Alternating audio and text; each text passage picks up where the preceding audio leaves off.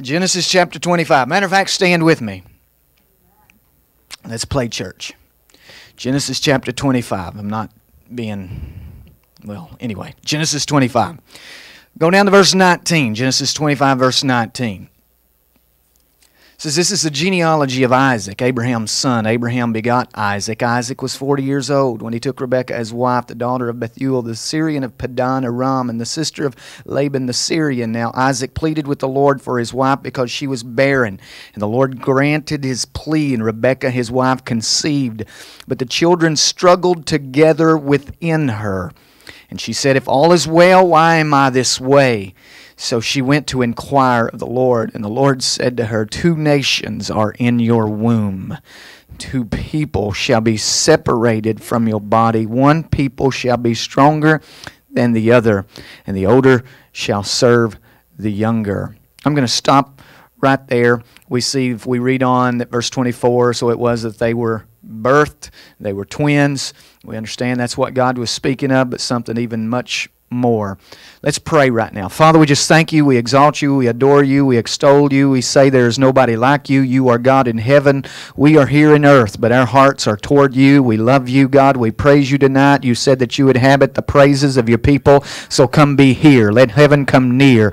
Rip the heavens open, God, and just step down. Pour in to us. Pour out from heaven, God. We need you. We want you. We're a dependent people. You are all sufficient, and you are all we need. So come, Lord. Let your will be done. Let nothing stand in the way of that. We declare and we hope and we pray for total victory in this place, that your will is being accomplished and nothing else and nothing less. In Jesus' mighty name. Amen. Amen. You can be seated. Glory to God. I'm going to grab your Bible. Don't put it away. Don't put it under your seat or in your purse or whatever. Keep your Bible. Keep it open. Go to the New Testament now. John chapter 11.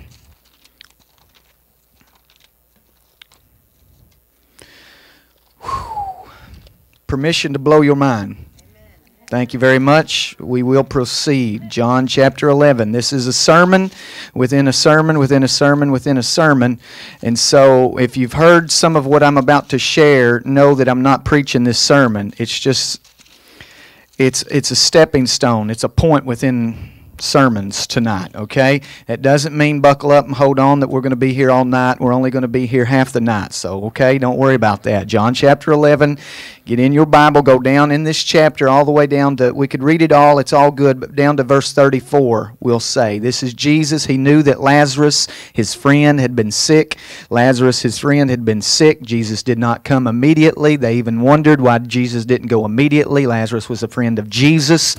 And Jesus, after Lazarus has died, Jesus said to his disciples, see, that word hadn't even reached them yet, but Jesus said, Lazarus is sleeping, let's go wake him up. And they said, well, if he's sleeping, why would we? Jesus said, no, you don't understand. He's dead. So they went and they went to the place where Lazarus was. In verse 34, we jump into the story. And he, Jesus, said, where have you laid him? They said to him, Lord, come and see. Jesus wept. Emotional tug and pull for a lot of different reasons, but Jesus was moved. Verse 36, the Jews said, see how he loved him. Verse 37, and some of them said, could not this man who opened the eyes of the blind also have kept this man from dying? Jesus again. Now I want you to notice this, because this is not proper church behavior. This is Holy Ghost stuff right here. We need more Holy Ghost stuff in our churches. Jesus right here, verse 38, this is what I'm talking about. Then Jesus, again groaning in himself, came to the tomb. He approached the tomb groaning within himself. If you study that out, it's almost like there was this, if you were close to Jesus, you would hear this almost like a growl. Jesus was fired up. He was psyched up, pumped up. I mean, he's ready to go up. And Lazarus he's getting ready to be raised up. So Jesus is groaning within himself, and he came to the tomb. It was a cave, and a stone lay against it. Verse 39, Jesus said, "Take away the stone." Martha, the sister of him who was dead, said to him, "Lord, by this time there is a stench, for he's been dead 4 days." Zach, you got a sister, so you know what that's like. You've been dead 4 days. Jesus is about to raise you from the dead, but all Katie can say is, but Jesus, he's been dead 4 days. He's going to stink. You know, if you got a sister, you know what I'm talking about right there. But anyway, verse 40, Jesus said to her, "Did I not say to you that if you would believe, you would see the glory of God?" Then they took away the stone from the place where the dead man was lying, and Jesus was lifted up, his eyes, and he said, "Father, I thank you that you have heard me, and I know that you always hear me, but because of the people who are standing by, I said this, that they may believe that you sent me." Verse 43, "And when he had said these things, he cried with a loud voice," again, with a loud voice, "Lazarus, come forth." And he who had died came out, bound hand and foot with grave clothes, and his face was wrapped with a cloth. Jesus said to them, "Loose him and let him go." Now I want to tell you a story real quick, if I can. This has to be said for us to understand the totality of what I'm talking about, what we're going to get to. I had a dream several years back. I had a dream. This dream, I guess I had this dream in 2001, I believe it was. And in 2001, I had this dream. The dream was this. I was standing in church after a church service somewhere around the front. You know how we are. We'll talk and we'll linger after a church service, especially when it's been a good church service. Nobody wants to leave. We're all just kind of hanging out and talking and being friendly. And so I was talking. I could tell it was right after a church service, and was talking to a few people. And then somebody came inside from outside, and they approached me, and they butted their head right in and said, "Have you heard about the revival that's happening somewhere?" And they said, "Oh, it's a mighty move of God." And we were like, "Wow." And then they just left. A few minutes later, we're all just socializing. Somebody else came in, and they said, "Hey, have you guys heard about the outpouring that's going on over?" And this was a different place. Or said, No. They said, "Oh man, God is really..." And so then they left. So we continue to talk. Fellowship. Ain't no ship like a fellowship. So we're fellowshipping. That's what church people do. Do you use that term in any other circle? Anyway, we're fellowshipping. And so as we're fellowshipping, somebody else comes in. And they said, Hey, did you hear about the glory of God that's happening and being poured out over in..." And this was another place. And we're saying, No. And they're, "Oh man, you won't believe what's happening." And then they just leave. Another person walks up to me, and this person says, "Oh, have you guys heard of the outpouring and what's happening over?" And it was a different place. And then they leave. And as they were leaving, I was trying to think of that place. And as I'm trying to think, now where is that? Even in my dream, I scratched my head trying to think, now where is that? Somebody comes to me, this person I knew. It was a pastor's wife, a friend of ours, a really good friend of ours from Tennessee. And she was in the dream and walked right up to us, a congregation, a group of us standing there. She walked right up to me and said, "You don't have to figure that out right now," meaning the place. She said, "What you need to know and remember is the number 44. She said, "It will mean something to you. It will be a sign to you." And so I said, "Okay." And she said, "God is about to do a mighty move. There is getting ready to be a great work of the Lord released upon this land. And you will see a mighty Holy Ghost revival. It's coming." Remember 44. Dream's over. I felt the glory of God in my bedroom. Goosebumps on top of goosebumps. Goosebumps so large you could probably hang a Texas cowboy hat on them. I mean, I just really feeling something. Anybody ever feel the presence of God? I hope that's a bunch of you. So I could feel God in my room. I was excited. I just had a God dream. I knew it was a God dream. I could feel heaven in my bedroom. It's in the middle of the night. It's dark, but I could just feel God. And after I sat up and I'm just feeling God. It was like God was in the room somewhere. My eyes, couldn't adjust hardly to the dark, and I couldn't see anything, but I knew God was there. I could feel God. I could feel the presence of God. I knew that God just gave me a revelation. And after a few minutes passed, just soaking in whatever it was I received, then I realized, whatever was this that I just received? What does that mean? What does that mean? The number 44, it'll be a sign to me. Pay attention, watch for that. The number 44, remember 44. Okay, this is where it gets weird, guys. And listen, when I got called into the ministry and stuff, I didn't sign up for the weird stuff. I never volunteered and said, God, call me into the weird stuff. I never asked for it. I've tried for years. I've really tried for years to be normal. Promise you, I have. And it just doesn't work out for me. I mess that up every time. And so, you know, it is what it is. And so God gave me this dream, this 44 dream. I did not know until that point that God can speak through numbers. God can. I'm finding out that there are hardly any limits to how and what God can speak to us through. Listen, we mentioned last night in the Old Testament, God spoke to Moses through a burning bush. God has spoke through so many different, God can speak through men. God gave wicked kings holy dreams in your Bible. Just nod your head. You don't have to understand it. You just know it's true. So God can speak through people that sometimes we don't even want Him to speak through. So I say that God speaks through men, but God also, and you might not like this one either, God speaks through women. Some people don't like that. Some people just want to really emphasize that point that women should remain silent, you know. And they want to sit them down and shut them up. Well, glory to God and bless you, sister, for hearing the call of God upon your life.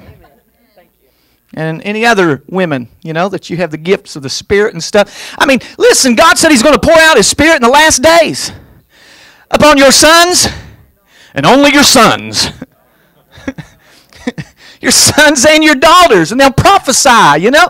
How are they going to do that? Are they going to become Charlie Brown's teacher? Because we put a button on their mouth? No, God wants them to speak. And so that's part of it. God can speak through so many different things. God can speak through a rooster. God can speak through, yeah. And so, I ain't saying that, but you know it's true. And God can, well, yeah, He speaks through a donkey, and He speaks through you. He speaks through me. He can speak. And so, when I had this dream, this one was a new thing for me. The number 44, remember it. It'll be a sign to you. It'll mean something to you. And I struggled at first with crossing that hurdle. Can God speak through numbers? Do numbers have meaning? And I'm not going to do an exhaustive teaching on that because I could. I could exhaust you because I've studied it a lot trying to come to grips with it. But let me just condense it in this. Yes, God can and God does. Think in your head for a second. Are there certain numbers in the Bible that just seem to show up more than others? Yes, and that's the first thing that I did. Okay, let me think. Can God speak through? And I thought, well, yeah, 7. 7's in the Bible a lot. God seems to like that number. 12, yeah, God seems to, be a little bit repetitive. 12 tribes and 12 apostles, and there's all that. So I began to realize, okay, there are some numbers that seem like God picked them, and God does things through those numbers. 3, we talked about some 3s last night, outer court, inner court, holy of holies, Father, Son, Holy Ghost, all that. So we talked about 3s. So I realized, wait a minute, that there are numbers that God uses and God moves through. So what is this that God could be speaking to me about the number 44? And so I found out that some people, theologians even, have studied numbers in Scripture and what they mean. And so I got a great big book on this subject by a well-respected theologian who had studied numbers throughout Scripture and what they mean.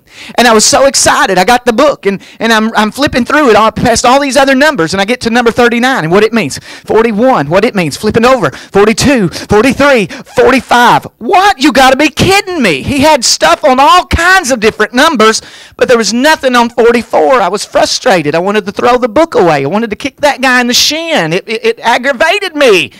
And I'd studied and searched and prayed and fasted. Promise, I did. I really looked for. I went to the library and I went to Christian bookstores and I went online and I spent hours and hours and hours. And I called my smart friends and I wouldn't let everybody know that I was studying a sermon about the number 44. I thought, this sounds crazy. People already think I'm crazy. I'm not telling anybody about this one. But I did talk to just a few smart friends, that really are just, their nose is always in the Bible, and they're going to know. And I'll just call them. And they just had nothing. They had nothing. Had nothing but sympathy for me, And so I left it alone for a while. A little bit, but not totally. And I really began to pray and ask God. I said, Lord, please, please, please, please. I read every I read every chapter 44 in the Bible. And, you know, they were all good. But still, it's just, I didn't feel like that connection was. And so finally I just gave up. And I told God, I said, God, you're going to have to show me this. I'm looking for it and I can't find. And then one day the Lord spoke to me. I was so grateful. And God said, it's not chapter 44. Just as I was finishing the last, of the chapter 44s. There's not a whole bunch of them. But anyway, as I was reading the last chapter 44, the Lord spoke to me and He said, it's not chapter 44. It's verse 44. And He didn't tell me what book. He didn't tell me what chapter. He didn't tell me Old Testament, New Testament. So I think, okay, great, And so I and I thought, no, I ain't going to do this. I'm not going to risk even messing it up, guessing which one of these verse 44 is it. God, you're going to have to show me. I'm giving you my ears and my heart and my everything. I'm looking, I'm searching. Speak to me. Show me this thing. And a good while would go on with nothing. I was walking through my living room to go out and mow the grass. The TV was on, and I didn't even realize what was on, and I wasn't really paying attention. I was just going through the living room to the backyard to mow the grass. When I get outside in the backyard and mowing grass, it hits me. Wait a minute. It's like subliminally I heard something that I didn't really notice it at the time. My brain seems to only focus on one thing at a time. A lot of men are prone to that. Let me hear it. Amen from the women. And so... And so, I'm focused on mowing the grass. I don't pay attention to anything. I'm just mow the grass. I get out there, and then it dawns on me what I just heard as I was passing through the living room. Perry Stone was on the TV preaching, and no kidding, I got about through the second, walk through of the back of my yard, and it hit me. Wait a minute, did he say something about number 43? And so I thought, man, he's talking about numbers, and if he's at 43, maybe he's going to talk about 4. And I stopped the lawnmower, and I ran in the house. And he had just released a book, and he was talking about it, and he had all kinds of information about the number 43. And he said, it's a chapter in this book. And there was a guy in our church that he loves Perry Stone. He buys everything that Perry Stone puts out. So I called him, Brother Jim, do you have that new book by Perry Stone? He said, yes, I do. I said, I'm coming to your house right now to get it. He said, okay. I hang up the phone. I didn't give him a choice. I didn't say, can I borrow it? I said, I'm coming to get it. And so I do. I drive to his house, and I get there, and I ring the doorbell, and he brings me the book, and he says, by the way, it's funny you call. I was just thinking about you. He don't know why I want the book. By the way, it's just part of one chapter. The number 43 is just part of one chapter. It's a whole book of just other stuff. And he says, it's funny you call me because I was thinking about you and I felt like I needed to call you. And I said, really? He said, yeah. I said, why? And he said, because I was in a shop, like a trophy shop today, and I seen this plaque on the wall, and it had the number 11 engraved and all this different stuff about the number 11. As I was reading it, I found it interesting, and I thought, I need to tell Shane about that. Well, I was not appreciative. I was not happy, not in the least little bit, because nobody knows it, but I'm on the search for the meaning and the understanding of the number 44, and now God wants to give me another different number altogether. And I'm like, oh, thanks, Jim. And so I leave, and I don't tell him anything. And I go to that trophy shop the next morning. It's hanging on the wall, just like he said. I said, that plaque on the wall. I said, how much is that? Is that for sale? And they said, no, it's not for sale. So I pull out my wallet and I lay down, I don't remember, a 5, a 10, a 20 or something. I said, can I buy that plaque? They said, okay, money talks, I guess. And they gave it to me. And I went home and I studied all this stuff about this number 11. It was pretty fascinating. Pretty fascinating. It wasn't really from a biblical perspective, but it showed it like at 9/11. By the way, if you I'm so good at math. If you add 9 plus 1 plus 1, it's 11. It's 11. And so, but it had all this stuff of the tragedy of 9/11 and how many times the number 11 showed up in that tragedy. And it was amazing. One of the flights was 11. There was in one of the flights, the numbers of people on the flights, and it was just everywhere. And one of the terrorists or all the terrorists, I don't remember their names. I've got a whole list of this stuff. You would not believe how much crazy research I have on these things. Like New York City. Let's see. Somebody count this up for me. Just count up New York City. Does that come to 11? N-E-W. Come on, y'all. Yes, okay, thank you. That would have messed up the whole sermon. Okay, I'm glad that was right. And by the way, it was the 11th state added to the Union. I mean, just stuff all over the place. And this guy from Iraq or Iran, and by the way, if you were to call from here then, I don't know if it still is, but if you were to call from here then, the area code, which you'd have to punch in, was 119. And again, this is my good math. 1 + 1 + 9 = 11. And so, I mean, this 11 stuff was all over that plaque and other things that I added to it and discovered and found, and I'm like, this is fun, this is cool, And then I'm like, wait a minute, why am I studying this 11 stuff? And all of this isn't from the Bible. Some of it is from the Bible. Then I go to this research and this stuff that is theological. It comes straight from the Bible, and this is what I find about the number 11. You'll hear different things. Different people have different perspectives of the number 11. Some people have a very redeemed, a positive approach to the number 11. They say it is the number of the prophet, like the 11th hour or the hour just before the midnight hour, and that final hour, the foretelling of what is about to happen, and that all sounds good and great. I see it more like this. The number 11 is a number of disorder, chaos, even destruction. Woohoo! And here, I've got reasons for believing that from what I got in a lot of different research. And also, if you think about Jesus, he picked how many? 12. And 12 is a perfect number. 12 is a perfect number. And then when he picked 12, there's so much I've got to skip and edit here, but when he picked 12, after Judas killed himself, that leaves 11. They're in Acts chapter 1, and they're praying for the promise. They're waiting for the promise. And they can't leave and can't do anything until the Holy Ghost comes and fills that place. So while they're in there praying and waiting for the promise, all of a sudden in Acts chapter 1, they had a business meeting because it occurs to them, we're in a state of 11. Jesus started us as a group with 12, but we are now just 11. Let's appoint another. So they went from 11 to 12, and when shortly after getting back to 12, now I know it was the timing, everything was the timing, but then they were all together in one accord in one place, and the Holy Spirit came and filled that place. Okay? So the whole message there is order is important. Order is important. God does everything. God is a God of order. And so when you see that, it was important to them in Acts chapter 1 to get out of the 11 and get back to 12.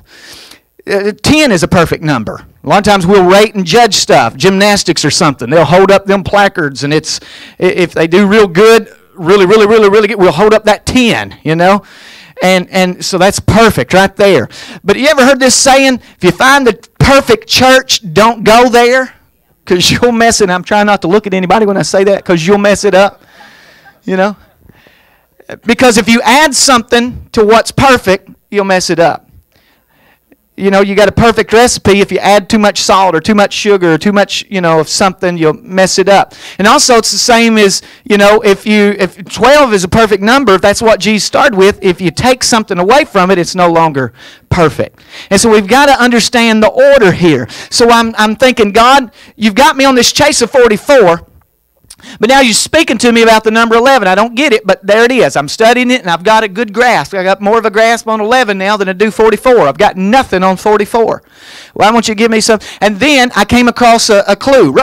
I come across a clue, and I'm excited. And what it was is, as I'm studying numbers, one guy that had devoted much of his life to studying numbers in Scripture said that many times if you see numbers like 33, it might be an emphasis of 3. It's the double. Matter of fact, whenever Jesus in Bible repeats himself, it's the same reason that you repeat yourself. You want somebody to really hear it. If you repeat yourself to your kids, maybe they didn't hear it. You want to make sure they hear it. And you see repeats in the Bible. Verily, verily, I say unto you. And Jesus wants to emphasize that point. So when you see double digits or the repeating of numbers, it might be the emphasis of that singular number. So I'm thinking, okay, that's cool, that's good. And so what I did is I immediately began to go and search out 4. Because I'm seeing this in this dream, 44.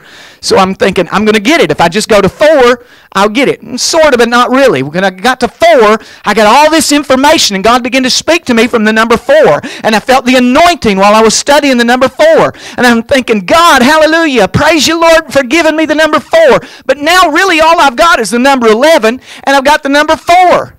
Because number 4, I knew was not what I was supposed to get with the 44. Even though I didn't know what I was supposed to get, I just knew that wasn't it. Number 4, I won't go into a whole message, although I could. On the number 4, I say is a number of creation. God manifests Himself as Father, Son, Holy Ghost, and then fourthly, through creation. Everything else is a created thing. And so I also even condense that more, simplify it to say it is a number of creativity. He's the creator. So anyway, so I've got this stuff on the number 4. I've got this stuff on the number 11. And then I'm going to preach somewhere one night. I'd never preached there before. And I'm going to preach there. The pastor that day called me and he gave me directions to the church. And my wife was with me and she was... I drive most of the way. When I got almost there, I said, honey, now let's switch. You drive the rest of the way. I'm just going to read over my scriptures. Now, the reason I wanted to read over my scriptures again is because the scriptures that I were going to be preaching out of that night are the same ones that I read to you just a second ago in this text. Not the Old Testament, but the New Testament scriptures. When I just read those, that's the scriptures. Because when I was preaching that night, the Lord spoke to me that day. And God spoke to me, and I said, God, because everything I had tried to prepare and preach that night, it's like the Lord said, no, it is not good. When He created stuff, He said, it is good. Every sermon I put together, God was like, no, that's not me. No. I mean, it was good stuff, I think, but God was totally unimpressed, and I knew that I didn't have what God wanted to speak to that people on that night. Finally, I just went with nothing. I said, God, what do you want to say? And the Lord spoke to me, and God said, Lazarus. I'm like, okay, that's cool. And everything I tried to put together on Lazarus was just a flop. It was like, God was, no. So I'm thinking, okay, God, that's fine. You want to do this? Let's do this. I'm going in there, and I don't have one sermon. I've got one word, and it's your fault. It's your fault, God. It's totally your fault. You won't give me anything, and everything I come up with, you say no to. So I'm going there with one word. So I'll tell you what, I was bargaining with God because I was frustrated. I said, I'll go in there and I'll just read the verses here about this story of Lazarus. So that's what I was going to do. So I got close and I said to my wife, I said, you drive the rest of the way. I'm going to go over these scriptures because I was hoping now God would give me something. It would all just kind of come out. Oh, and it was not. So after I finished reading the scriptures that I, had highlighted or whatever that I was going to use for my message, there was nothing coming. So I went to close my Bible. As I closed my Bible, the Holy Spirit spoke to me and said, read it again. So I opened my Bible and I read it again. Okay. So I closed my Bible. Holy Spirit spoke to me. Read it again. Okay. Read through them verses again. Nothing. So I go to close my Bible. This time I kept my thumb there. Read it again.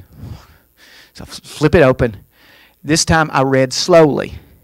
I read the side notes. I read them little letters beside it,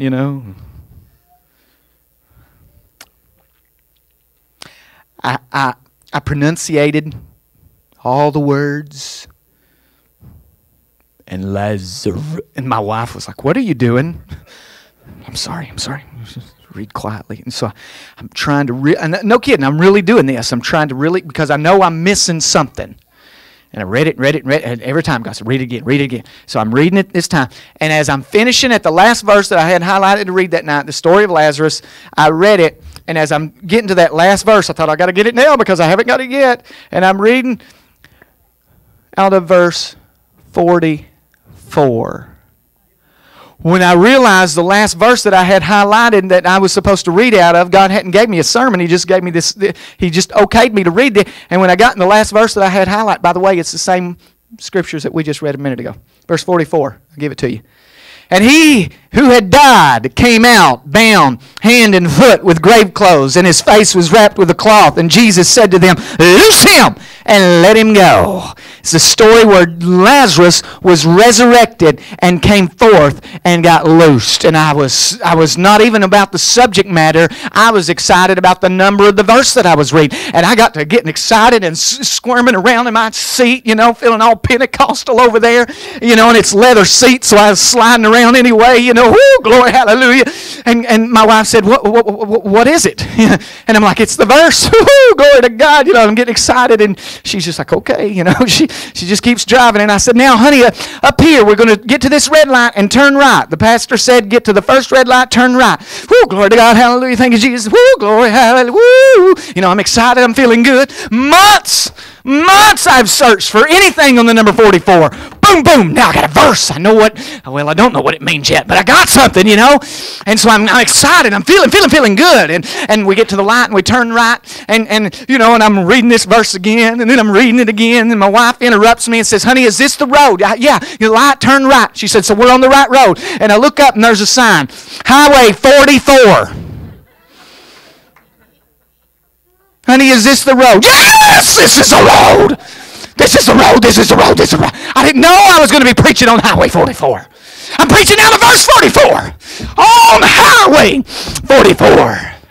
Glory to God. I go in and preach, and I didn't tell them the 44 stuff because I didn't really know what it meant yet. But I preached on Lazarus, and he was dead, but God brought him back to life again.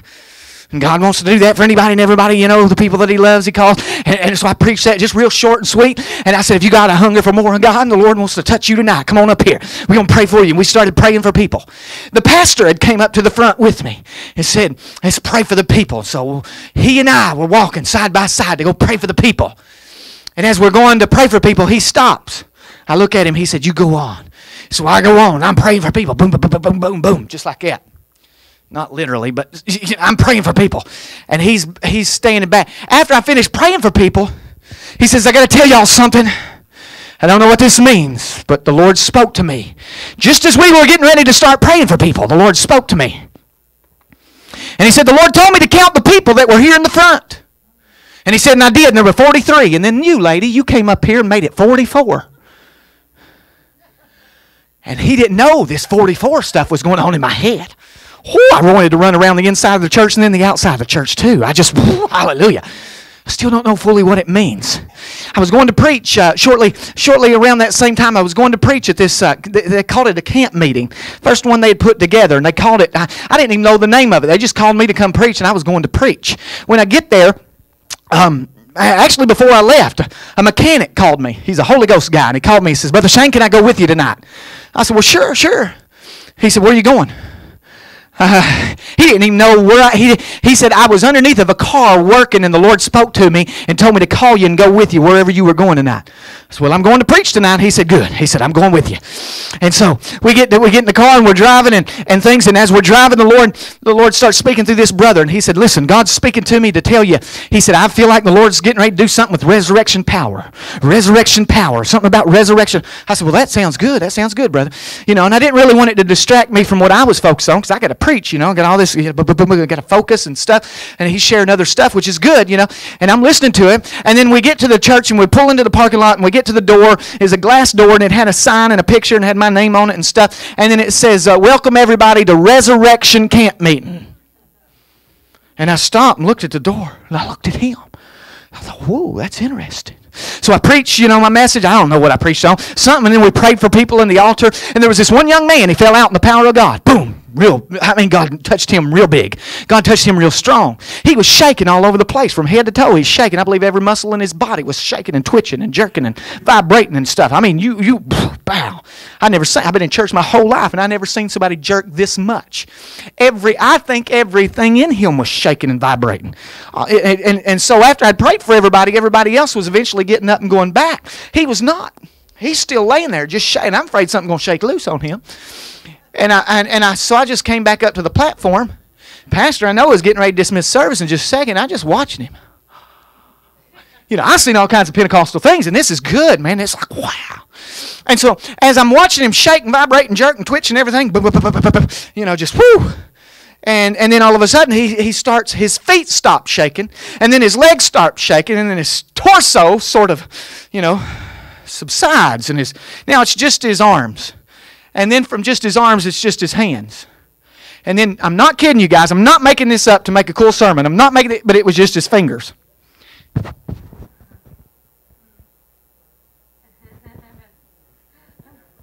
And I'm watching that, and I thought, and I actually said to myself sitting on that chair, you got to be kidding me. I cannot believe what I was seeing.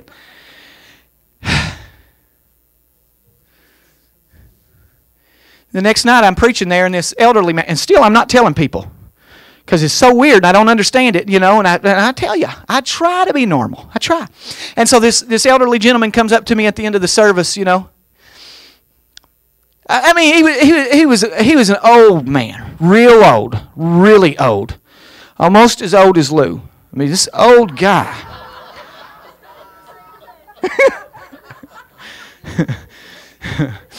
So he approached me, and as he came to me, he said to me, "Brother Shane, can I ask you a question?" I said, "Sure, certainly." Sorry, Brother Lou. And he said, "Well, I got a question." He said, "God spoke something to me, and I don't know really why and what it all means." So I said, "Well, what is it, brother?" And he says, I was worshiping God during the time of singing and stuff, and he said, I was worshiping God, and I felt the Lord so much that I just got down on my knees, and my eyes closed, my hands lifted, just worshiping the Lord. And he said, God told me to get the change out of my pocket. And he said, and I heard God so specifically tell me to do that, and so I did, and I didn't know what to do with it, and I just set it on the chair beside me. I got the change out of the pocket and put it on the chair. He said, what does that mean? Why would God... And I was on the spot, having to give the wisdom of the Lord and the oracles of the kingdom, to this old man. And I said, well, maybe the Lord's speaking to you something about change. And, I made it sound real good. And I said, sometimes it's just important when God speaks something to us. It could be like a test of obedience. And if you obey God in these small things, God's developing your ear. I made it sound good. And he said, yeah. I could tell he wasn't buying anything I was saying or selling. And he said, yeah. And he breathed real deep, and he just turned away to walk from me. And he said, yeah, I just don't know what that 44 cents means. And my mouth just dropped open, and I watched him walk away. And I'm thinking to myself, I don't either. So I go and I'm preaching at a youth convention, a state youth convention, and there's just, it's a big old not a coliseum, but it's a big old room, and there's just teenagers there from all over the state in Kentucky, and I'm preaching, and just preaching up a storm. I'm feeling the Lord and praying for people, and then as it's ending, this one other girl, his service is about to dismiss, but she came up to me and says, Brother Shane. So I step over here to the side, and she says, teenage girl, she said, well, you were preaching. I got to tell you this. I don't even know why I got to tell you this. She says, but I don't understand it. Well, you were preaching. She said there was this decorative banner, lattice made out of wood, something over top of my head, and an arch, and they had balloons stuck all in it. She said, while you were preaching, the Lord spoke to me and told me to count the balloons. She said, there's 44 of them up there. I said, really? Go back to your seat. I'm then preaching in Tennessee. I'm preaching, I'm just trying to obey God and serve the kingdom and be a good person and mind my own business and be normal. And I can't be normal because God speaks to a guy. He's about 25 years old, and he should be listening to me preach, but instead he's listening to God. And God tells him to count the letters on the banner on the wall. They had a scripture wrote out on the wall. And while I'm preaching, he's not paying attention. He's counting the letters in the banner on the wall. And he came to me and he says, brother, the Lord spoke to me, told me to count the letters. And he says, there's 44. I said, nice.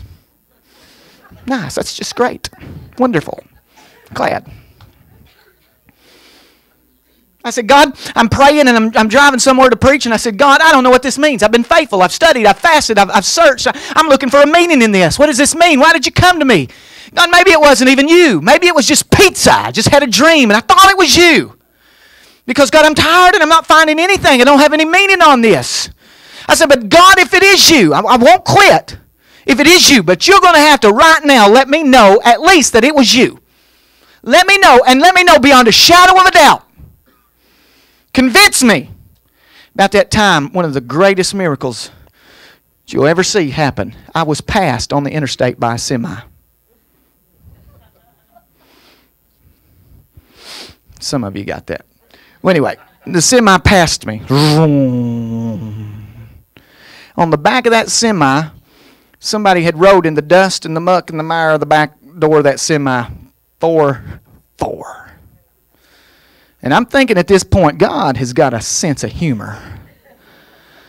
Nonetheless, I'm feeling something, thinking, God, maybe that was you. Maybe that's just dust on the back of a door. I can't go preach sermons in churches, and places I got to give a text. People want their gospel in neat packages. I can't say, stand, and the text is going to be what I just seen on the back of that semi-door. God, come on now. You got to help me. And something catches my eye, a great big sign on the side of the interstate. It catches my eye, and I turn and look, and it said, for sale, 44 acres. So I get to praying in the Holy Ghost. I get to feeling the Lord. I'm worshiping God. I'm driving on down the interstate. And I get to thinking, because sometimes when I get in the Spirit and I get to worshiping and praying and stuff, I check out, I told you my mind is usually one focus, one track, And I get to thinking, oh man, have I passed my exit? I've done that before. I got to stop and pay attention. Quit praying, quit worshiping a second. Got to pay attention. Where am I at? Where am I at? Looking for the next sign. The next sign just happened to say, mile marker 44. No kidding. I'm not making this stuff up, people. This really happened. So I got to pay attention because I'm getting close to where I need to be. I get to the exit off of the interstate, and I take the ramp, and I drive into the town, and the bank tells me what time it is, and then after telling me what time it is, it tells me what temperature it is. Guess. Yeah, it's 44 degrees coming in going. 44 was haunting me. It was in my face. It was everywhere. It was in the change of the elderly man. It was, in the balloons. It was in the writing on the wall. It was on the dust on the back of a truck. It's on the sign on the wall. It's on the highway. I mean, it's everywhere. That night, it began to unravel for me when I preached out of verse 44. This story is the story of Lazarus. By the way, it is the fourth gospel, and it is the 11th chapter. If you'll remember, this began in the Lord giving me the number 11 and the number 4. God was dropping clues, but also if you go 11 times 4, you've got 44. And so there's so many little pieces that I can't connect for you, but God began to give me this 44 thing then. And verse 44 is the meaning in a nutshell that God is about to do, not just for this guy named Lazarus, but we are about to experience John chapter 11 verse 44 in this nation. We are about to experience and see, and you say, but what are we about to experience? We're about to, and I've been preaching this for a while now. Ever since I started getting this, I've been preaching this. That we're about to experience revival, because if you remember all the way back to the dream was revivals just breaking out all over the place. Okay? And so I believe that what you see in verse 44 of chapter 11 in the fourth gospel is revival. See, you have to understand the word revival. It is, the root of it is revive, and that is a medical term. See, and you don't revive a flu. You don't revive somebody that had their leg broke. Who do you revive? You revive somebody that just stopped breathing. You try to revive them, and you try to bring them back to life. Listen, we need a revival. We don't need a pill. We don't need a program. We don't need cheerleaders. We need revival. We need CPR. We need the wind to breathe into us again. We need to come back to life. We need God to do that. We need, and by the way, to revive something like that, what is it? It's a resurrection. Resurrection is the ultimate form of revival. Where do you see that in Scripture? You see it in places like Ezekiel 37. I start to say 47. That's the river rising from level to level to level. But 37, you see it in Ezekiel 37. In Ezekiel 37, the valley of the dead dry bones, and they come to life again. And they were nothing but dead. And so what we are about to see is revival. And I've been preaching this. I've been preaching this from 44. It's been the sermon. When I preach 44, this is what I preach. I say revival is coming. God's about to bring us back to life again. And I'm feeling that right now. And I declare it. We're about to experience revival. God's about to bring us back to life again. Oh, but hold on. I said this was a sermon within a sermon within a sermon within a sermon. So here's the rest of this. That is a sermon right here. But now get this. That's only part of it. See, the resurrection was only one miracle within two miracles there. Verse 44 is not really the resurrection. Verse 43 is the resurrection. Mind you, and Perry Stone in that book on 43, what he had researched and found out that all over the globe there were different continents and tribes and jungles and major countries that were all, and he had just discovered it, that were in the 43rd consecutive leader, whether it be an emperor or a president or, just the king of the little hut, But he found out so many different countries and tribes and, and communities had their 43rd consecutive, and at that time, we did too, George W. Bush. Now we have our 44th president in the United States of America right now. This is the time of the 44. But here is something. Get this. We are living in the time that God wants to bring us back to life again. We are living in a time that God wants to resurrect us, that God wants to bring revival. We're living in that time, and we're living in a time that we need revival. But I don't know that it's what everybody wants. I've never seen revival being as unpopular as it is right now. I hear messages against revival. I hear some people mention revival and other people seem like they cringe. Pastors and leaders, they don't like it. I'm telling you, revival will use you up. It'll spend you. God needs you to be available, and He will absolutely use you up. It will take everything you've got. Revival, listen, some people have said, I've interviewed pastors who have experienced major revivals, and what they say to me, and I'm not going to give their names, but major pastors have said this. This is their quote about revival. Revival is hell. Because it'll wear you out. It is so hard to manage. There's so much going on. R.W. Shambach said this, revival flows with two rivers. Revival brings two rivers, and you'll get whichever one you're ready for. It'll bring the river of life, and it'll really cause things to happen. Or, if you don't want it, and you're not ready for it, then it'll bring destruction, and it'll tear you up. And I have found that to be true. If you're not ready, meaning you don't have the wineskin to hold what God pours in, you'll just bust, man. I've seen it played out in revivals, even in very small churches. You get in revival, and some people don't like it. Some people don't want it. I've had revivals break out. I had a revival break. I started to give you the city. Y'all would know the city. Not in Illinois. But I had revival, and it broke out, not because of me, it just happened. And when it did, shortly thereafter, after it went into the second week, a few of the pastor's council approached the pastor and said, we're thinking about leaving the church. We're going ahead and resigning our position. And he said, why? What's wrong? What happened? And they said, revival. That's not our mission. It's not our vision. This is something new that you're dumping on us. It's not what we're about. They were dead serious. You know what? Let's talk about the practical side of it. It costs more because we've got to buy more toilet paper. Some people, their parking lot gets messed up because so many people start showing up. They're parking in the grass and stuff like this. And you got so many kids coming that somebody's left a stick of chewing gum that got stuck to the chairs. And do you know how much them chairs cost? This sounds funny, and you guys are laughing, but it's actual arguments that have been given to one pastor after another. If you're not ready for revival, and if you don't want revival, it'll just bust things apart. So I've never seen it across the board in so many places where people just really don't want it. You know, messages like I preached last night, they're not so popular. I don't even know if it was popular last night. About hunger and thirst and asking and seeking and knocking, because that puts everything on us. That tells us why people aren't being saved and baptized, and why they're not receiving the Holy Ghost, and why the churches aren't full, and why people aren't being healed, and why people aren't having devils cast out, and why people aren't being raised from the dead, and why we're not what we're supposed to be. And if you think you are, you haven't read the book of Acts, honey. God started this thing in power. And God's power never runs out. God's power gets better. It gets richer. It gets more.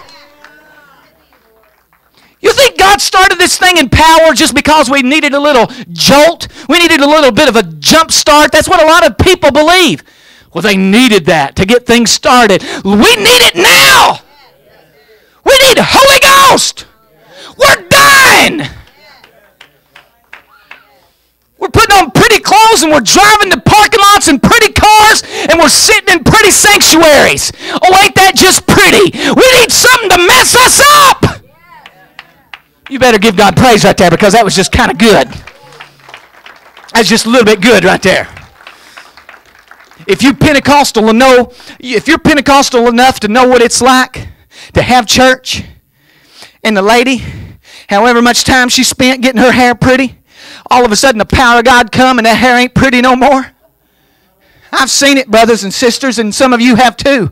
All that time they spent getting the makeup just right and getting all pretty, and they start crying like this dear sister right here, and the makeup ain't so pretty anymore. I'm not saying she's not pretty. I'm just saying, you know what I'm saying. Lord, help me get back over here.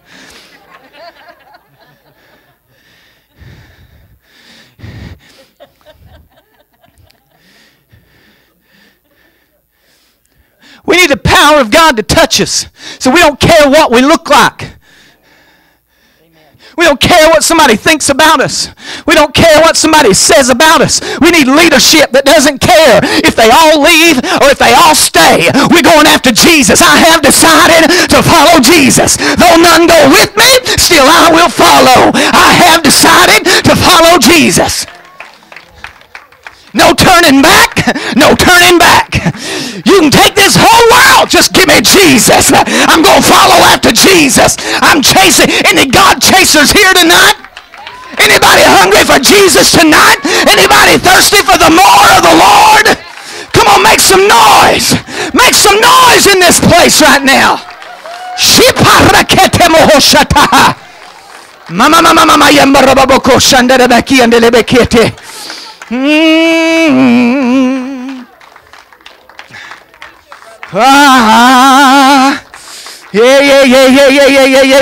Yeah. Holy Ghost, Holy Ghost, Holy Ghost. Holy Ghost, Holy Ghost. I'm going to preach on just a little bit more. Here, I've got to get to this conclusion. I've got to make sense of this because I've still got some dots out there. I gave you the middle. I started at the beginning and I didn't even preach on what I started with. I don't know if you caught that or not. It didn't even make sense what I started with.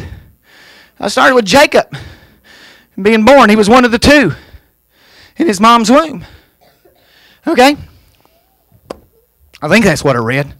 Something like that. Let me go back here. Where did we start? That's in Genesis, wasn't it? Maybe chapter 25? 25. Thank you. Okay. So it's the genealogy of Isaac, Abraham's son. You get down to verse 23. There's two nations in your womb. Two people should be separated from your body. One should be stronger than the other. The older should serve the younger.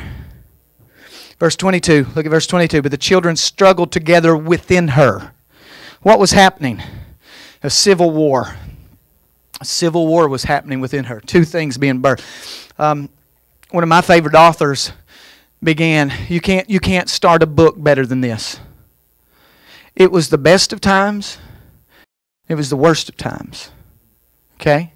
Two things existing at the same time. How can it be the worst of times and the best of times at the same time? How many of you know that it just is sometimes? Maybe it is right now. Two realities existing together and warring against each other. I'm going to talk to you for just a second here about Lincoln.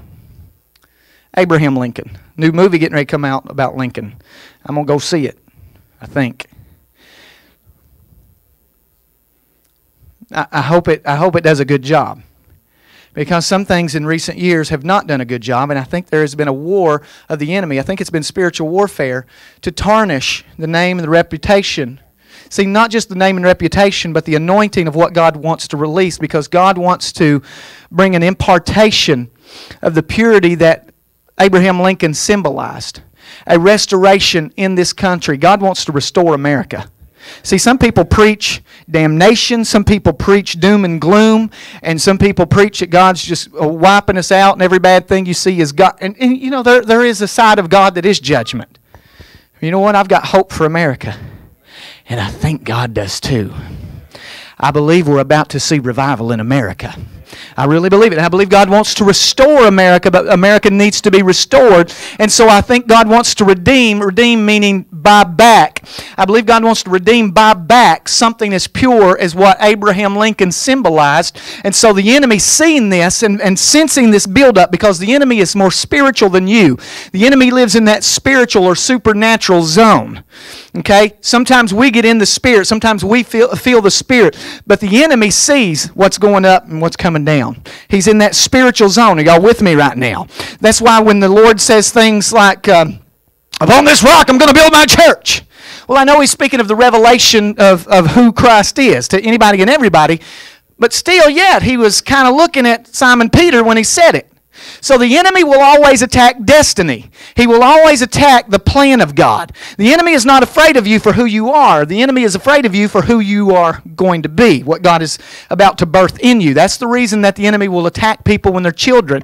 Many great people of God were attacked, maybe even when they were babies or in their mama's womb. You know, the devil wanted to go killing babies. Why? Because he knew something was about to be birthed. Okay? So the enemy senses destiny in the spirit, and he will pick up on it many times before we do. The enemy pays attention to prophetic words. And that's the reason when Jesus is saying, like to Peter, even though it's not just Peter, I'm not Catholic, but when he's saying to Peter, upon this rock I'm going to build my church. Guess what you see happening very, very, very closely right behind that? You see Jesus saying, well, Satan has desired to sift thee as wheat. Well, why did he go and ask for Peter? Why not one of the... Because Jesus was just looking at him when he said, upon this rock I'm going to build my church. The enemy pays attention to destiny, pays attention to prophetic words. He knows what's up many times. Although he won't know fully, he won't have the understanding of it, but he can sense hot spots. And that's why, listen, anointing attracts attack. And so, something is about to happen, and there's something pure that God is going to redeem or buy back that was symbolized in Abraham Lincoln. So over the last several years, the enemy, I believe, has been trying to tarnish the reputation and the name. There was a book, a biography about Abraham Lincoln that came out a few years ago, and it claimed that Abraham Lincoln was gay. That thing got so much attention. The authors were on CNN and all the news channels, and they were saying, we've got evidence, you know, and blah, blah, blah, and he really was gay, and this was, and you know what happened? Now, I'm not saying this was God. I'm not saying it's not. But right the moment the book was released, the dude fell dead. It's true. Then you've had other things that have just kind of made it silly. Made, you know, like Abraham Lincoln, the vampire slayer and stuff like that. Just kind of silly stuff. I'm telling you, though, what God really wants to birth, it's about to happen. There's still a buildup. I'm not saying this movie will be it. I have no idea, you know, the stuff about this movie. I just know Tommy Lee Jones is in it. That's all I know. But anyway, so... so anyway, there is... You think there's not something pure that God wants to release from that guy? How do you be a politician, especially the apex of politicians, become the United States of America president, and still have the nickname honest? I'm telling you, this is, you know, we laugh, but I'm telling you that there's something pure that God wants to release. The spirit of the age just might be a lying spirit. I want you to think about that a second. You don't hear people talking about that and teaching and preaching it, but I really believe the spirit of the age may be a lying spirit because it has become our society and our culture. You cannot do business anymore in America and trust what's taking place. We used to do it with a handshake. We used to be able to trust each other's word. Used to be able to take that to the bank. Now you make a major transaction, you got to give your Social Security number and your blood type and a urine sample and everything. I mean, not really, but sort of. You get the exaggerated point there. I mean, you really got to sign all kinds of documents, and you got to have an attorney there and then pay attorney fees, and still you might get sued. I mean, we just can't. Listen, this goes all the way from the car salesman to the White House. There's a lying spirit that has come over this land. But Abraham Lincoln was known for honesty and integrity. And I would love to talk a whole lot about Abraham Lincoln, but I just got to get to the main points. He was a hardworking man. He was an honest man. He was a praying man. He didn't necessarily join a church, but he was a Christian man. He was prophetic. I believe the Spirit showed him things. In his last year, he had a dream, 2 dreams that I'll mention. One dream, he dreamed and he looked in the dream, he looked into the mirror and he seen a double image of himself. The first image was closer to what he looked like. The second was more pale, and the second was sickly, and the second actually looked dead. And he told his wife the dream, and they together realized and got the meaning of the dream. That he survived his first term of presidency, but he'll be dead in the second. Had another dream. His dream was he came into the White House and he said there was crying going on in the White House. He could hear it inside the White House, and he was walking through to find the crying, and inside this room in the White House people were crying, and he goes up to a man and said, "Who has died?" And the man said to him in the dream, "The president." And he goes over to the coffin and he looks and he sees himself. He was prophetic. He was a Christian. He prayed regularly. Somebody asked him. He said, "Sir," an interview, it said, "Sir," to the president, said, "Do you believe that the North, that God is on the side of the North?" He said, "I don't think of it that way." He said, "My great concern is the United States of America on the side of God?" I mean, that's the president that he was. He prayed. But here's the real thing that I want to bring out about Abraham Lincoln. He was president during the time of the Civil War. It's the reason for the text. There was this civil war going on within the womb. And then the best of times and the worst of times, this struggle, which is it going to be? Is the good going to win out? Is the weak, is the dark, is the right? What's going to win out here? Are we even going to make it through this battle?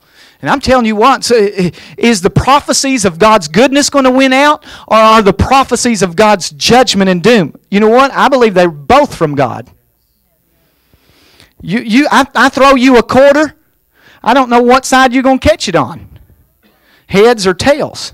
There's 2 sides to every coin. But you know what? I believe God's calling heads. I believe God's calling heads, but so much of this, it depends and relies on us. See, life and death, blessing and cursing. And He wants us to choose.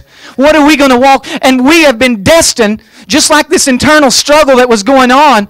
And God says, listen, the weaker or the younger he's going to win out. He's going to win out. And I believe that God is saying, hey, it doesn't matter if you look like you're outnumbered. It doesn't matter what it looks like right now. It doesn't matter if there's hurricanes and fires. And it doesn't matter if there's storms. And it doesn't matter if there's bombs and terrorists. It doesn't matter what it looks like. It doesn't matter if there's angry preachers telling you it's all going down. I'm telling you, God's saying, if you'll believe in me, I can lift you up and I can raise you up and I can do something still in this nation.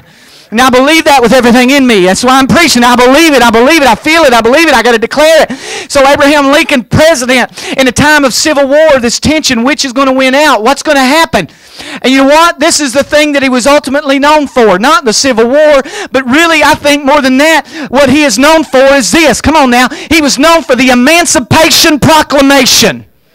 I'm going to say to you right now what this is. And the reason I'm talking about Lincoln and what is the spiritual application here, what is really God wanting to impart here from Abraham Lincoln? Sure, honesty. Sure, integrity. Sure, he was a hard-working person. Even before he became president, he's a hard-working man. He was a rail splitter here in Illinois. The trail of Abraham Lincoln is from Kentucky, where he was born, into Indiana, where he lived when he moved there. And he lived there for 14 years. Then he moved on to Illinois, where he lived, and moved here. When he was 21 years old, he was a rail splitter. He was a postal worker. He was a clerk at a general store. He was a hard-working man. He was a fighter. We need some fighters in the body. He was a wrestler. He can whoop just about anybody wrestling. They said one guy, he was wrestling with him, and he defeated him with one toss. He grabbed him and threw him, and it was over. He looked out into the crowd and said, "Who's next?" And nobody got in. That's Abraham Lincoln. And so he's got my vote. He's got my vote. And so anyway, and so Abraham Lincoln, what does God want to release? All those things are good attributes. But I believe this declaration, this speech that he gave, that's called the Emancipation Proclamation, I believe that's the big kicker right there. See, because what that is, it's verse 44. I've been preaching this 44 thing for years, and I've been preaching the resurrection part. That is the first miracle. But the story of 44 has 2 miracles that must happen. 2 miracles. One is coming back to life. But if all we do is come to life, if all we do is get resurrected, we've only got half of the miracle. And we got people in church, and they'll come to revival services, and maybe they'll get saved. But if all you do is come to the front and get that jolt of resurrection, you've only got half of the miracle. Because if you go back to your alcohol and your drugs and to your life of sin, if you go back and you still got that stuff on you, you've only got half of the miracle if you're still wearing the grave clothes. I got to preach on this for just a second. Give me a few minutes.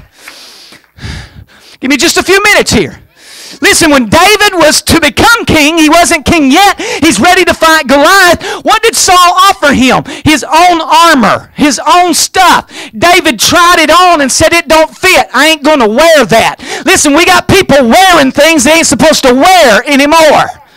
John the Baptist came forward. Jesus said he was the greatest born of women. John the Baptist was something, man. He was anointed of God. He was the forerunner. But let me tell you something. He dressed different than any other preacher of his day. He had a different look. He wore something different. He didn't wear, even though he could have and should have been wearing priestly garments. He was from the priestly lineage on both sides of his family. His mother was a priesthood lineage. His daddy was a priesthood lineage. John the Baptist would have been a priest. Some people believe he would have became high priest because his lineage was so pure. But instead of being in the temple, we find him in the wilderness alone with God. And when he come forth, he wasn't wearing religion. He wasn't wearing the clothes of the modern church, but he was walking in a different look. Guys, I'm telling you, we need something different. And I'm not talking about a suit coat and a tie. I'm not talking about a dress. That's not what I'm talking about. I'm telling you, we need to get loosed from everything that's been on us. We need to get yesterday off of us. Hold on. There is a show. I don't know if it's still on, but it was on. And my wife really liked to watch it, and I'd watch it with her every now and then. You know, just as long as she let me watch my ball games, I'd watch it. And so anyway, and so this show was on, and she'd watch it. What not to wear. She liked that show so much she wanted to be on it. And she wanted me to sign her up and volunteer her to be on it. I wasn't doing that. That was no. Even though she wanted to be on it, it would have meant I was signing up my wife to be, no, I wasn't doing that. To be the top person in America of what not to wear. No, I wasn't doing that. So anyway, here's this show, What Not to Wear. And people watch it. Not just what not to wear, but our homes. We've had so many home shows, home makeovers, extreme makeover. And we had those shows where neighbors would exchange, you know, and they'd decorate their house while they'd decorate their house with professionals. And we watched all these shows. It was really big for a bit. And getting our makeovers, whether it be dress or our homes or whatever. And I'm telling you, society is really on the cutting edge of fashion, of what looks right and what feels like and certain sounds and all this stuff. But as much, and I heard one of them say, this was going back several years ago when they were younger, and they'd watch, the Disney Channel would be on. And I remember walking through the house one day, and the Disney Channel was on, and this caught my attention. What was that show? Lizzie McGuire or something like that? Anybody remember that? Okay, thank you. Just making sure I didn't make that up. Well, anyway, so that show was on. I'm walking through the house, and I hear one kid on the show say to another kid about their outfit. Oh, that's so yesterday. And I've heard that saying a few times. That's so last week. That's so. And what they're saying is, oh, that looks nice, but it's out of style already. Here's what I'm saying. The church, compared to the world, see, the world is really up on what's fresh. The world is really up on things changing, and they want to change with the changes. They want to be in style. They want to have their clothes in style, and they want to have their houses with the modern, you know, and all this stuff. We like to change. We like to change the color and to change the paint, and we change the style, and all this stuff. Change. We even change our bodies. I ain't going to get into that, but we do.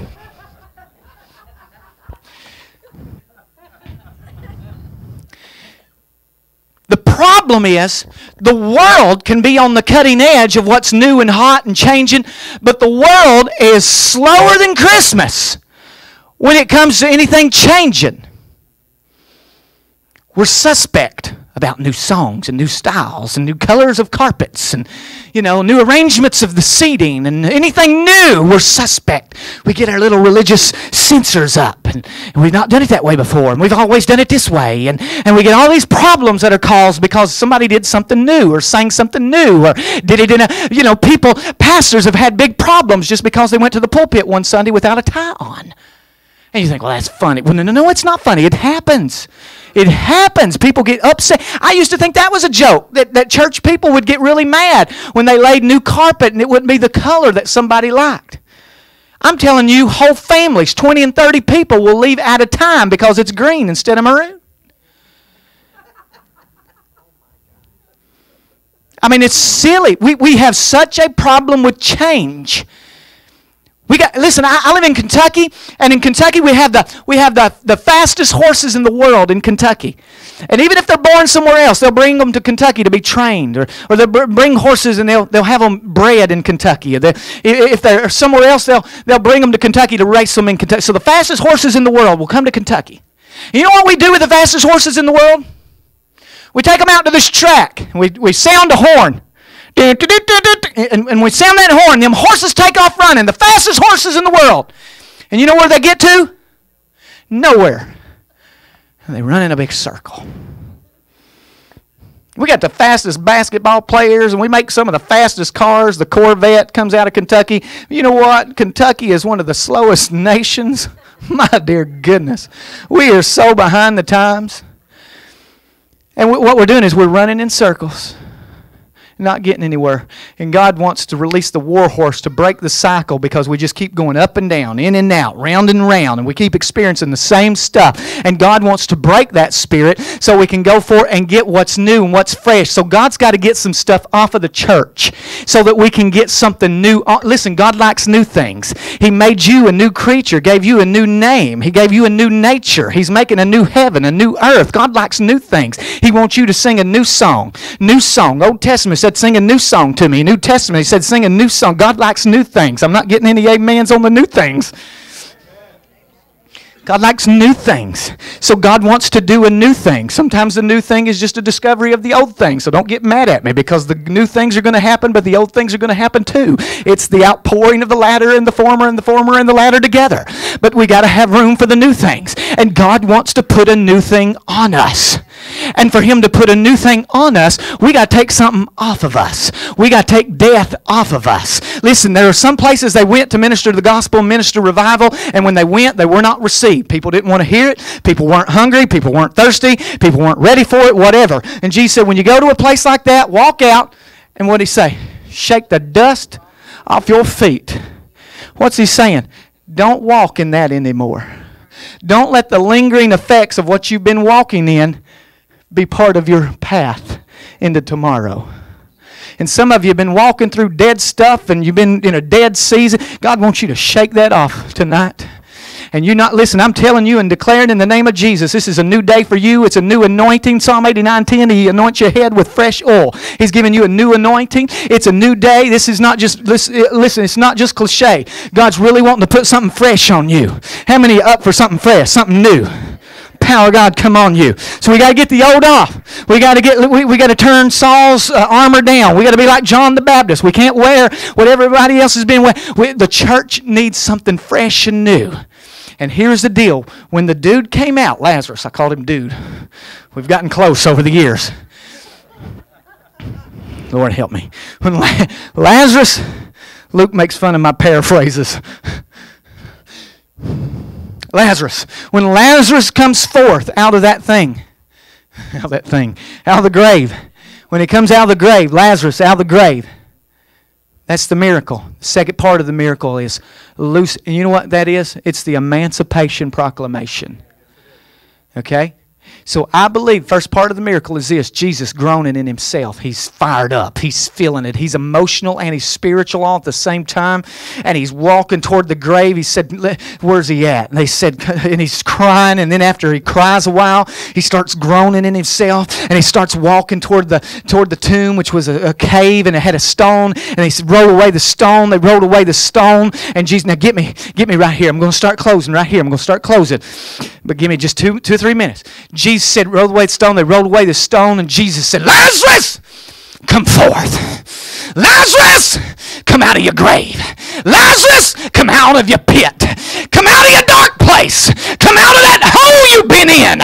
Lazarus, come out of that dark place. Come out of that hole. Come out of that grave. Come out of what you've been stuck in. Lazarus, come forth. Come forward. Don't be stuck anymore. Don't be stationary anymore. Don't be dead anymore. Don't be just laying there anymore. Lazarus, hear my voice. Lazarus, come forth. And when Lazarus heard him, Lazarus got up, and Lazarus wasn't dead anymore. And somehow, Lazarus came forth. And the Bible says he came forth. And I don't know how he did this. I'll tell you this joke real quick. It's not a joke. It's a real life thing. But I was in church, and I get to feeling God, and sometimes I just hop. Ooh, hallelujah. I hop, and I praise God, and I love God, and I pray, and I hop, and I preach, and I hop. You know, I just feel God. And so I was doing that in the church, and I didn't realize nobody else was doing it. And the preacher next to me says, hey, after I'd been doing it a while, says, hey, how come you do that?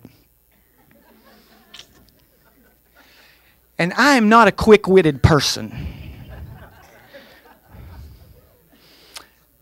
I'm the kind of person that thinks of smart-alecky stuff to say after you've already walked away.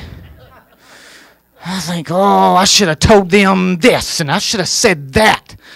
Stuff's coming to me the next day of what I should have done, you know. But this was God. I'm blaming this smart-alecky remark on God. It just, boom, with no thought, it came up out of me. And I'd just been hopping and bouncing, and he said, why do you do that? And I said, oh, I learned that from my buddy Lazarus. He said, huh?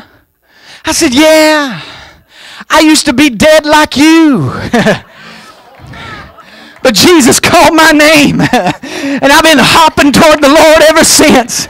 See, because Lazarus in grave clothes, all wrapped, how did he get to Jesus? He must have came hopping out. You know, I'm telling you what religion will do. Religion hates the spirit, the dead spirit of religion. The spirit of religion hates noise and movement.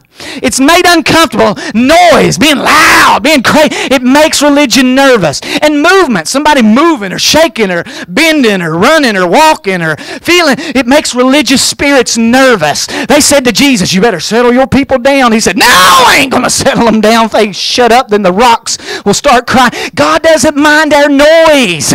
God likes our energy. God likes, listen, if you don't like it here, you're going to have a hard time in heaven. There's a whole lot going on up in heaven. Whole lot going to be going on when we get there in heaven. It's going to be a party. It's going to be a jamboree. It's going to be, I don't even know what that is, but it's going to be good. Hallelujah. So here's the deal. Lazarus is brought forth. I got to close. Lazarus is brought forth. He's alive. Woo, he's coming. And then Jesus says this to them. Verse 44. Loose him and let him go. Here's what I believe. Everybody stand with me so I'll actually start closing.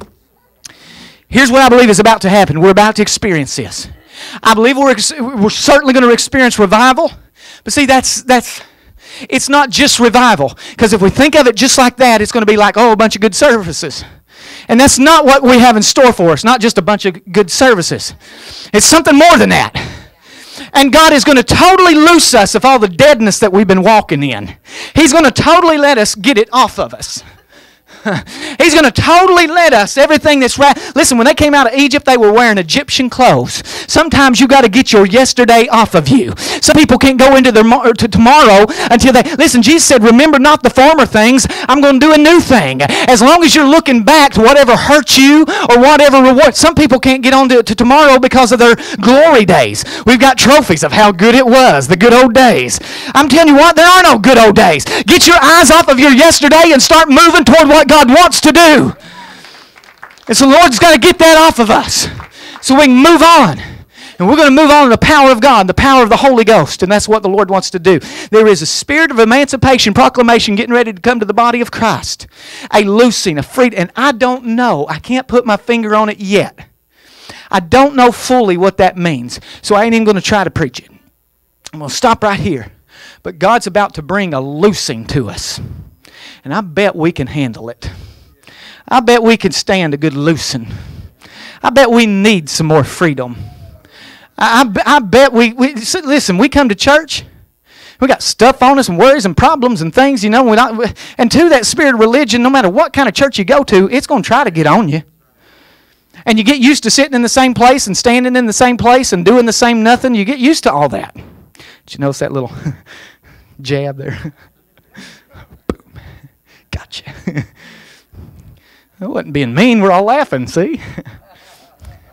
But the problem is we get used to coming and standing in that same place and sitting in that same place and doing that same nothing. We get used to it. We start expecting that's what we're supposed to, when it's not what we're supposed to do or be. There's more. I want to shout that for everything in me. There's more than this. Give me one good amen. There's more than this.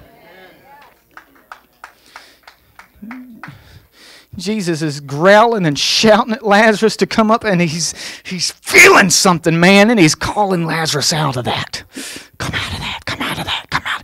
And I believe he's doing that with the church. He's calling us out. But he's also wanting to release over America this impartation, this anointing, like what was on Abraham Lincoln, an emancipation proclamation. And I believe God's wanting to release that on America, that we'll be loose, we'll be free once again, free in the Spirit. Amen.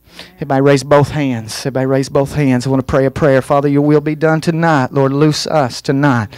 Loose us to receive.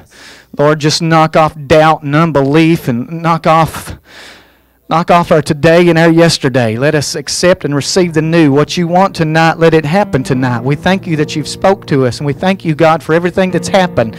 But we say, what else, what next? What else, what next? What else, what next? What you want to do, go ahead and do it.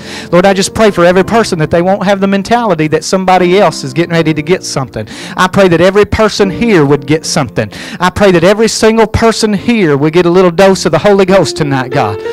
Oh, Sharabaka, a great dose, a great dose. A great dose of the Holy Ghost. Holy Ghost, Holy Ghost, Holy Ghost, Holy Ghost. Holy Ghost, Holy Ghost. Holy Ghost, Holy Ghost, Holy Ghost, Holy Ghost.